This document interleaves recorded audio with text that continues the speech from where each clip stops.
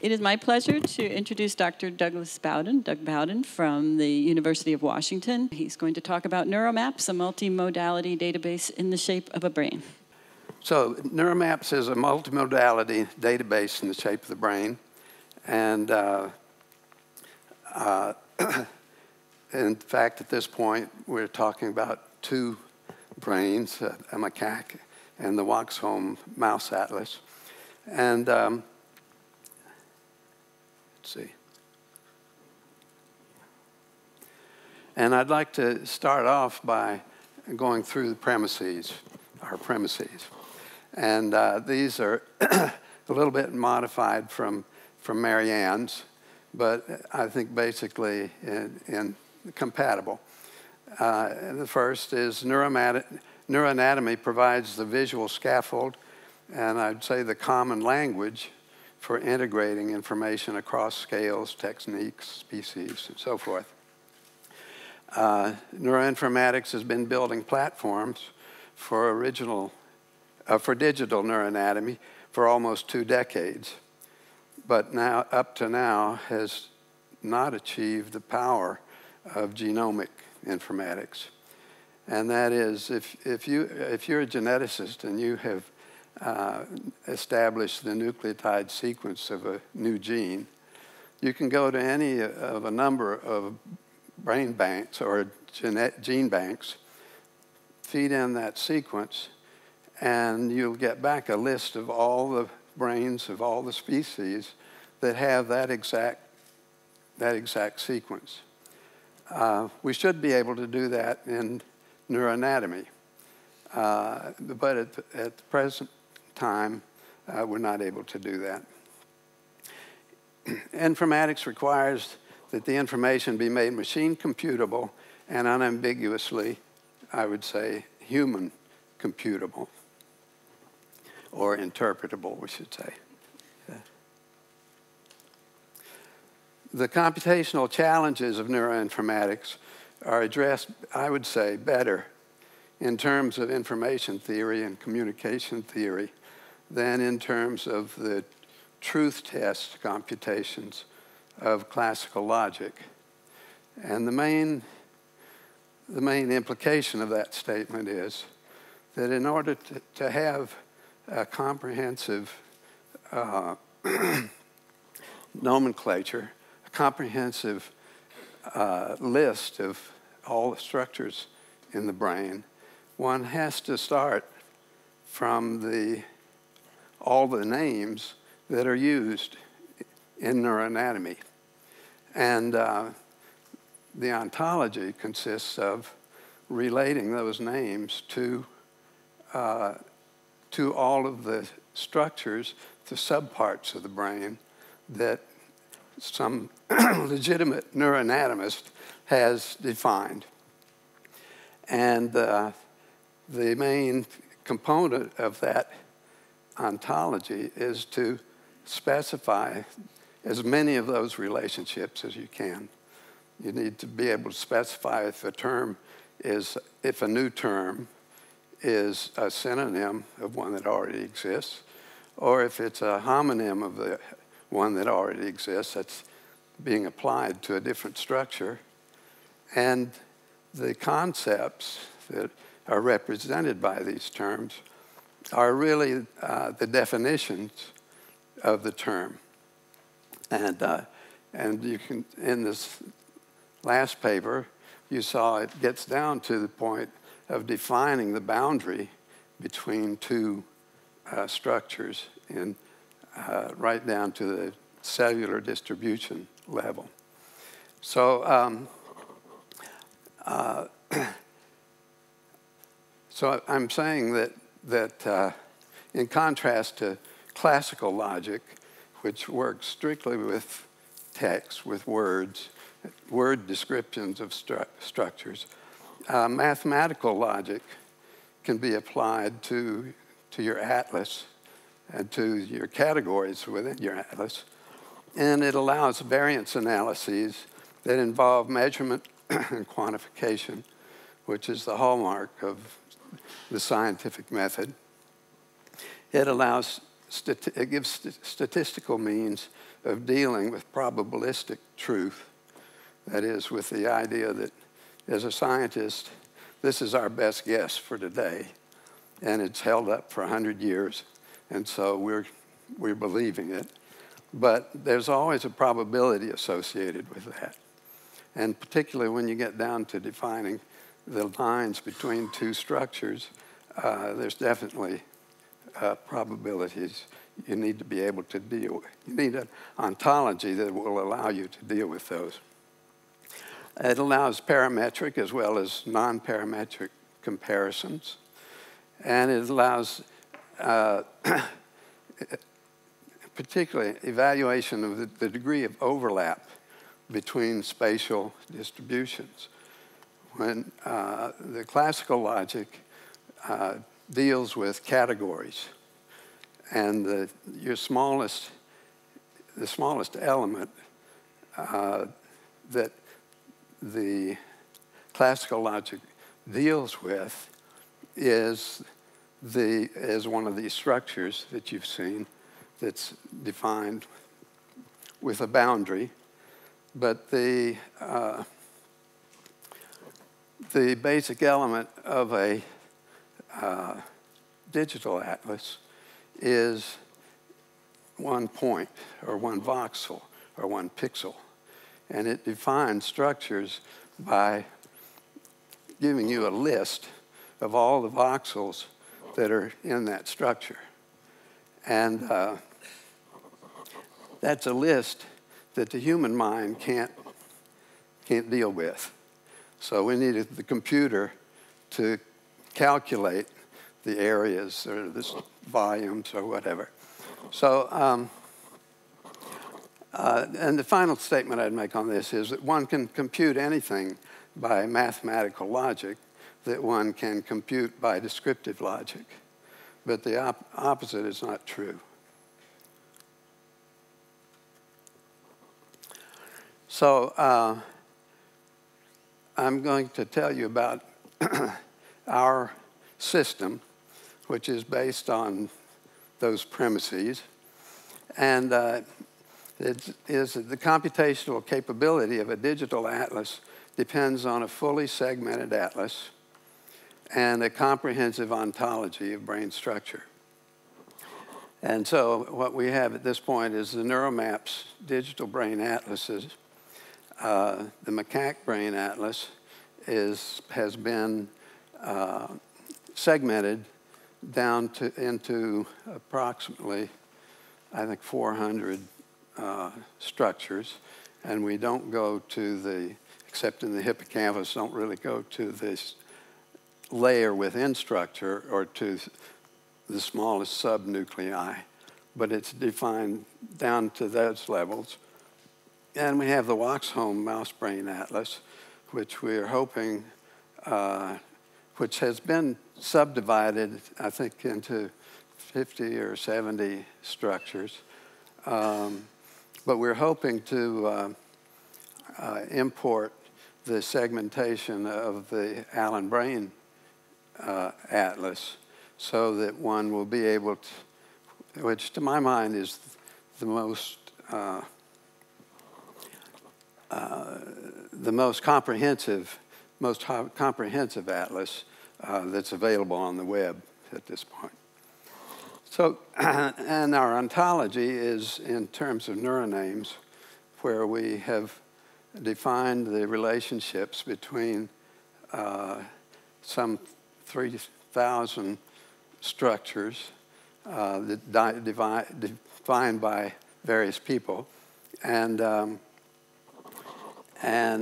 we have standard names for those that are, each name is unique, which it's got to be if your logic, whichever kind of logic you use, if it's going to be trustable. And some 16,000 synonyms in 8 different languages. So a person can go into Brain Info with any legitimate name for a structure, and we will give you our standard name, and then you can explore the rest of the system and knowing that what you're looking for is this standard name. So, and we're now going through all of those definitions and determining which ones apply in the human, the macaque, the rat, and the mouse. So one will be able, using any logic, classical or mathematical, will be able to ask the question, okay, I'm interested in what genes are distributed in this particular area. The only data on that is probably going to be from the Allen Brain Institute Atlas, but you're interested in the human. So you go into Brain Info, you look it up in the human, and then we'll tell you whether there is a mouse structure that is equivalent as anybody knows to this point, to that structure. So let's, I have a feeling my time is going fast, so let's just look at 3 questions here. What's required of to use this system? What is required of a neuroscientist who wants to communicate data to others in a common format? Then what is required of neuroscientists who want to compare their data with other kinds of data from other sources, multimodality data? And then what is required of neuroinformaticists who want to create facilities that will fulfill the wants of these neuroscientists? So first, what's required of the scientist if he basically wants to put his data into a common format so other people can look at it? First, he conducts an experiment and creates an image or multiple images that shows the location of data relative to neuroanatomical features identifiable in a canonical digital brain atlas of the species. He downloads the canonical atlas and the mapping software from a neuroinformatics facility, downloads the tool. He maps the data to the atlas, and the tool should provide the tools, sub-tools for doing that. Edits and labels the image of the mapped data into a format suitable for presentation or publication, and then downloads that back to his desktop and embeds that image in a slideshow and or a manuscript. And this is what NeuroMaps does. NeuroMaps allows you to bring up the image of the MRI atlas in one screen and the image of your slide in another screen. Then you can go through the brain in coronal or whatever direction you want to go. You can tilt and rotate the atlas until you get the plane that most clearly matches your data. Then you identify equivalent landmarks in the two, and you can put in any number of landmarks. So if you're mainly interested down in the hippocampus, you just put in landmarks, everything you can find that relates to that. Then you warp that image. Well, what you actually do is you warp the atlas image to the experimental image, and then you unwarp it back, and that carries the data into your canonical atlas, where it would into the equivalent locations. Then you take that image and load it into the image editor, and this is showing how we have mapped the cortical areas in from one of the mouse atlases to the Waxholm brain.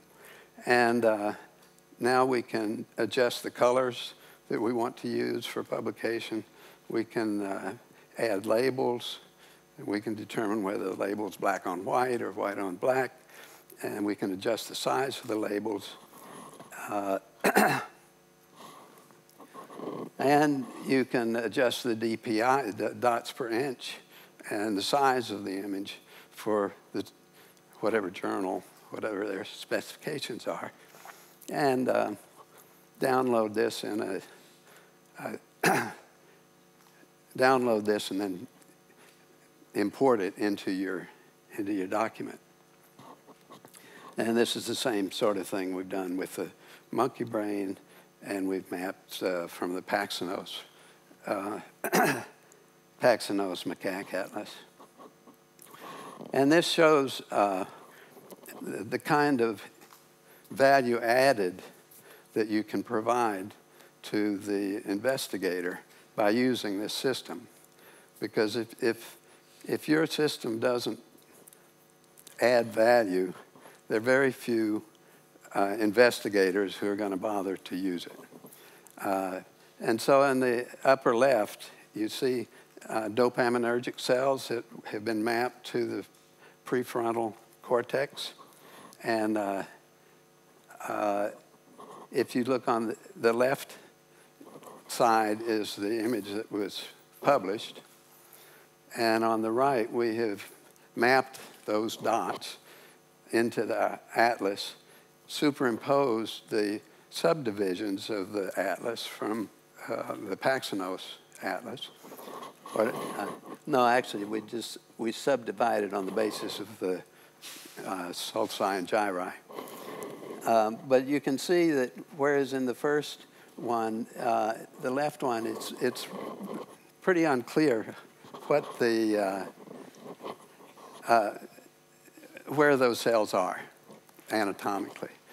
In the one that after the mapping, you can see that they're clustered right at the boundaries between the cerebral cortex and the white matter, which is very interesting. Anyway, same sort of thing for a lesion study on the top right. On the bottom left, I've plotted from some of our own work an electrode track where we were studying the, I think you get the point. Let's go on to, okay, what's required of a neuroscientist who wants to compare map data with other kinds of data? I've separated this out because everything I've said so far is actually done on your own computer. But if you want to compare it with everybody else's, you've got to upload it. So what you do is you map your data to the canonical digital brain atlas, just as I described. You upload the images to the Neuroinformatics facility together with identifying information such as a complete text description of the methods, and metadata for unambiguous indexing of the data set. And the metadata terms for the metadata are pulled out of our neuro names. Then you request a comparison with all other data sets that are in the repository and a list in the and a list of those that overlap your data by a certain proportion. And this can be done in 3D. Views overlap with other, then if you go through the list and you find something that's particularly interesting, you should be able to call up the image of that map, overlaid on yours, so you can visually judge. And if that's still interesting, you should be able to pull up the original image from which the mapping was done. So let's just go real quick to, this is what it looks like in NeuroMaps, where we've overlaid Walker's Area 46 and I think probably Brodmann's corresponding area. If you want to know what the information, and this is really the guts of the talk, so I'm, so I'm just going to go through it. I should say that we're at a very kind of critical point in our development of this system, in that we're working on the strategic aims basically for the next 5 years. And if there's any part of what I'm going to say here that you think you have a tool that could do the job as well or better, I'd like you to talk to me, because maybe we can incorporate it into that project. So the informatist has to provide a canonical digital brain atlas of the species that people are going to be able to map into. Needs to provide a comprehensive ontology, and it's now available as neuronames. Need to provide definitions and standard names. The ontology needs to provide definitions and standard names for every term, and the facility needs to maintain a repository of all map data, so that when somebody wants to know how much it overlaps with theirs, it's already in the computer and it just creates the list. So with that, thank you very much.